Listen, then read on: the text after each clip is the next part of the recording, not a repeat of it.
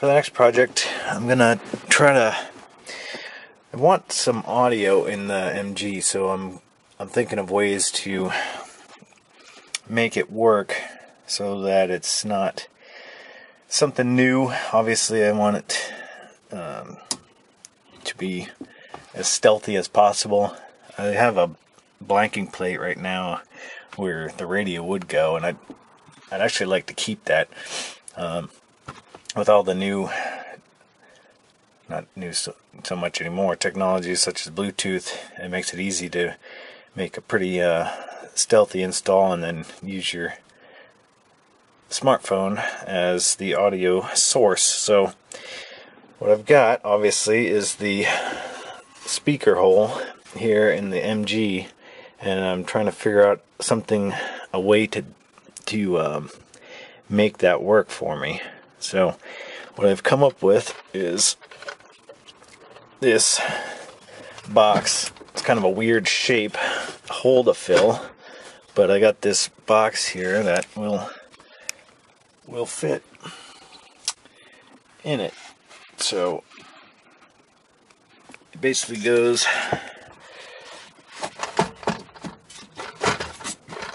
right down in there,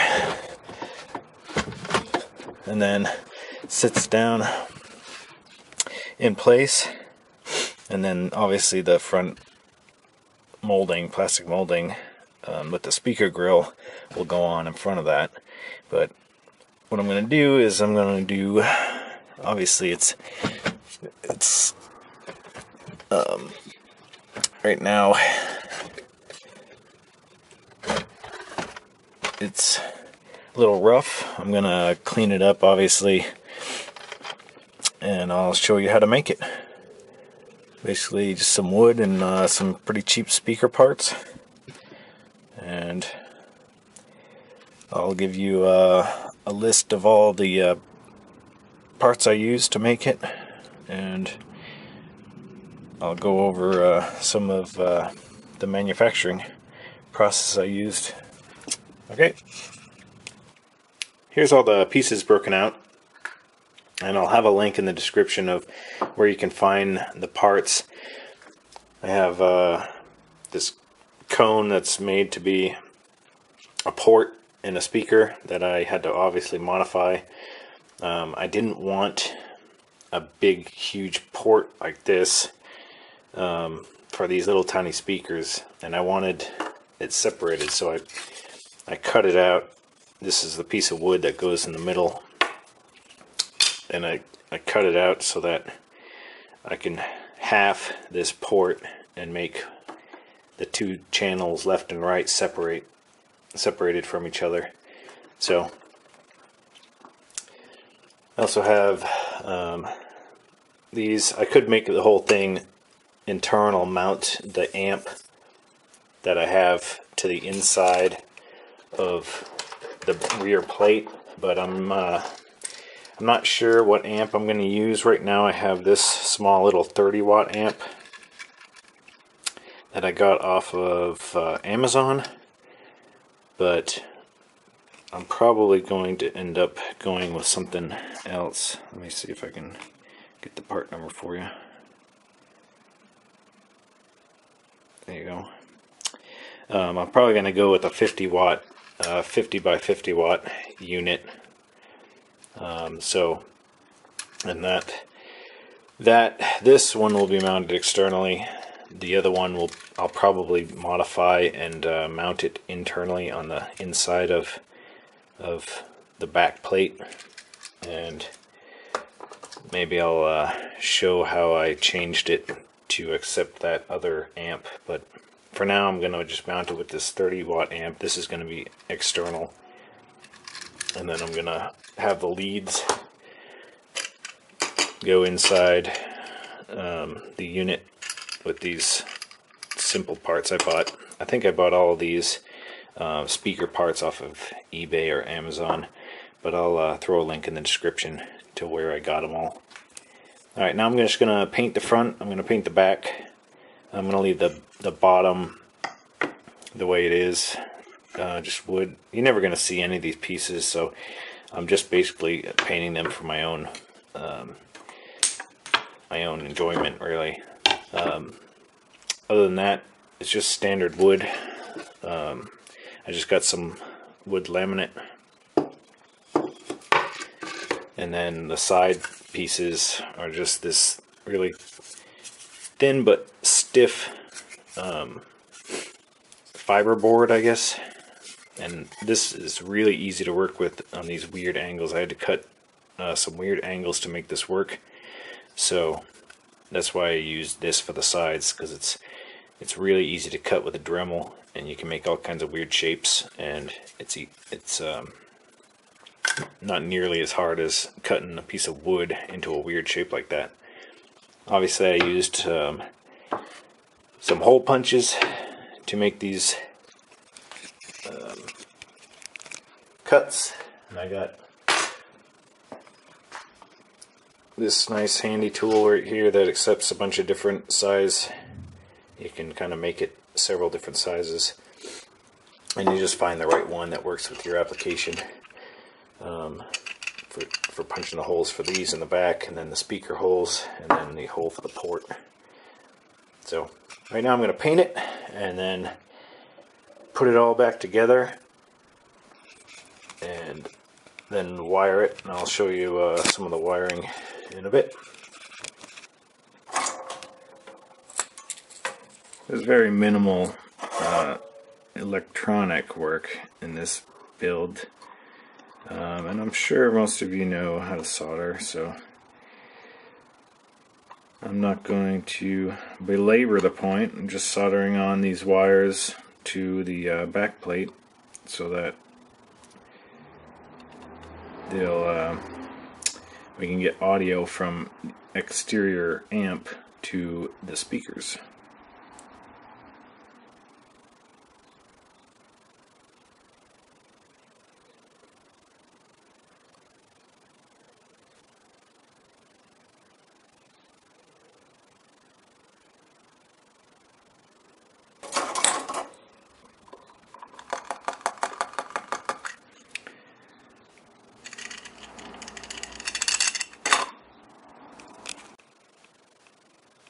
In order to I'm putting it back together now. In order to further separate the two sides, I've created some pieces, just cut out some pieces of foam and stuck it to the back of this center plate. And then when I put the back on, it should compress that all down and make a nice seal against the back. I've also cut a couple pieces, some half moon pieces, to fit inside of the port, just to make sure that just to see if it'll keep some of the sound deadened and from passing in between the two halves. I don't know how any of this is all going to sound, but we'll see. This is a picture of the front, obviously, before I painted it. What I want you to notice in this picture is on the port, just so I can explain how I made the port fit. There's not a lot of room for this size of a port.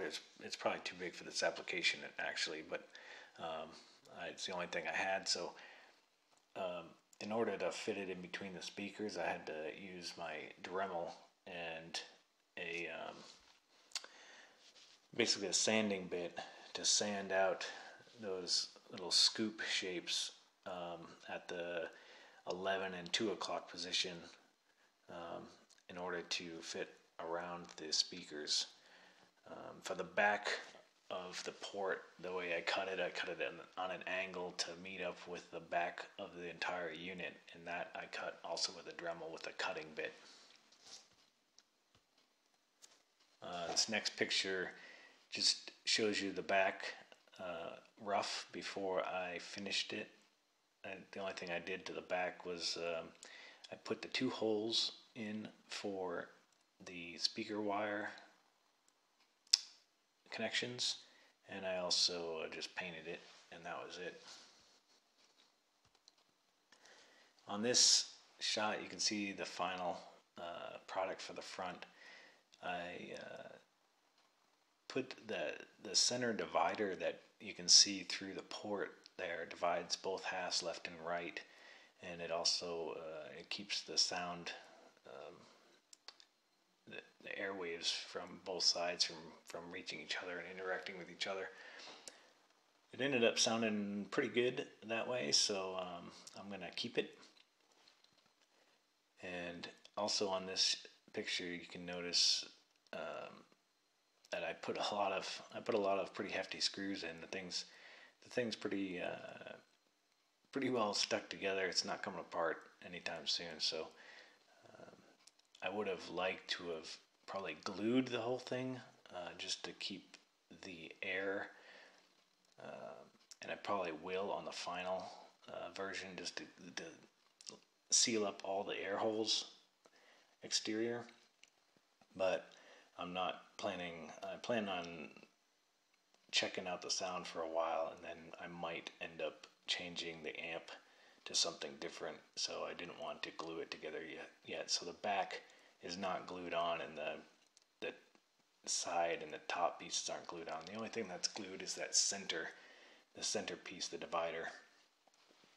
In this picture, you'll notice that the back is painted, and the two speaker wire connectors, I found that I didn't have enough room at the back to mount them on the outside and screw them in from the outside in.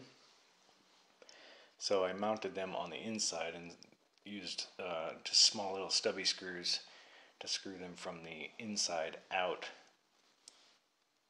kind of installing them backwards from what they're intended to be, but that way it gives me an extra couple millimeters of room on the back side, so I can push the whole unit into the speaker hole inside the MG a little bit more. On this shot, you can see it roughly put into place. You can also see the front plate. I'll show you in the next shot what I did to modify the plastic speaker grill. And I mounted the speaker, the amplifier's knob, the volume knob, on my little 30-watt amp, so that it comes through the front. And it worked out pretty well. Came out fairly seamless, and it looks pretty good, because that's the only thing you can really see from the outside of from the passenger compartment of the car. It's the only thing you can see that will tell you that there's anything different. Also, I just ran the wires underneath and up to the amp. That's pretty standard.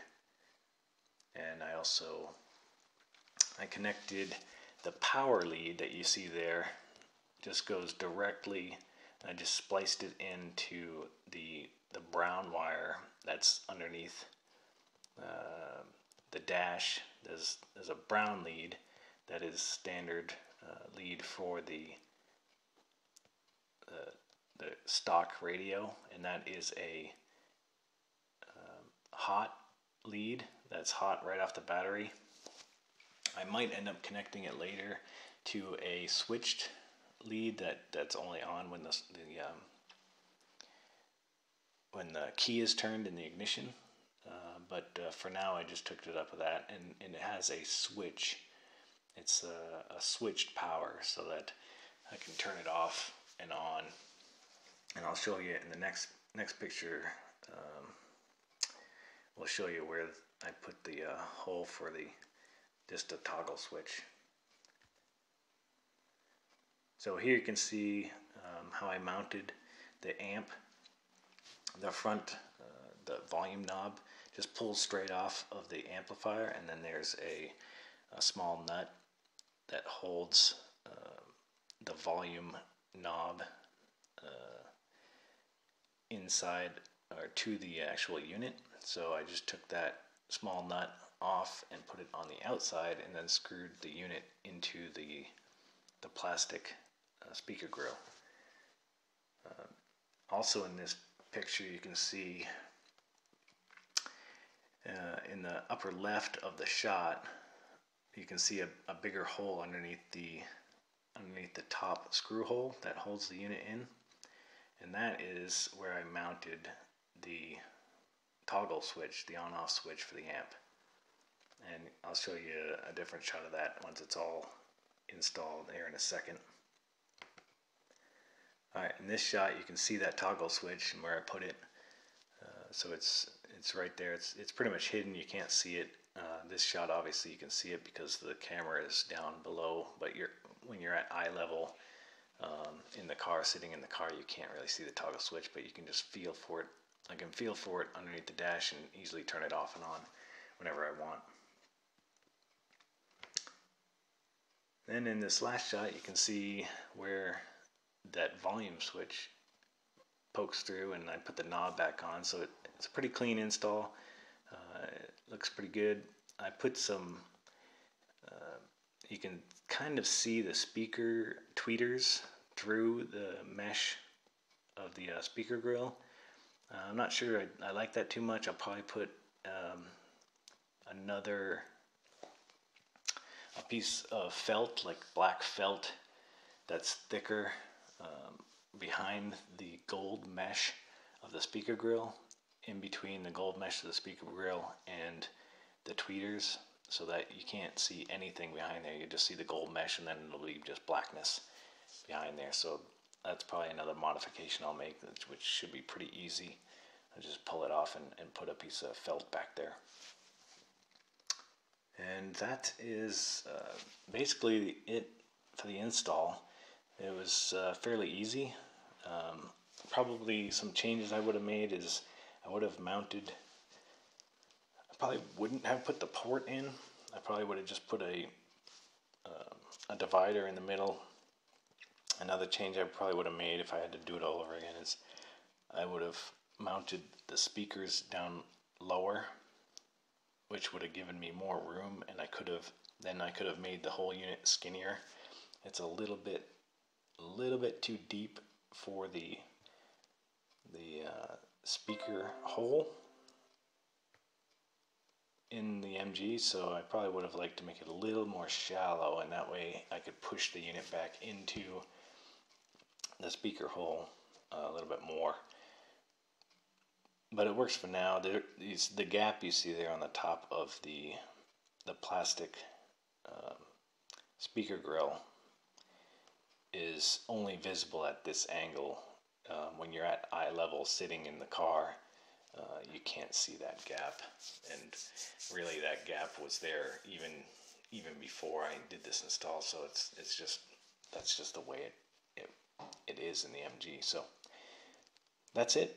I hope you enjoyed it, and look in the description. I'll have a link to the parts that I used for the install and where to find them, and also I'll have a link to all the sizes of the wood cutouts that I used, so you can make one for yourself. That's it.